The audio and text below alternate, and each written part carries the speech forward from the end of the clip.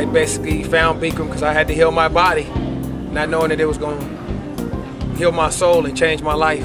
And I felt it was my duty at that point to spread the word, spread the gospel, and let other people know what it did for me.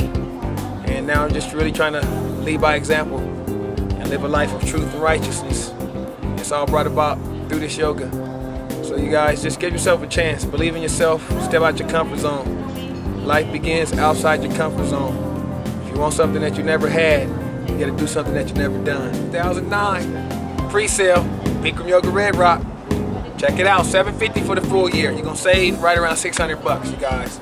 So come on out, have this yoga change your life like it's changed mine. And you'll find the fountain of youth.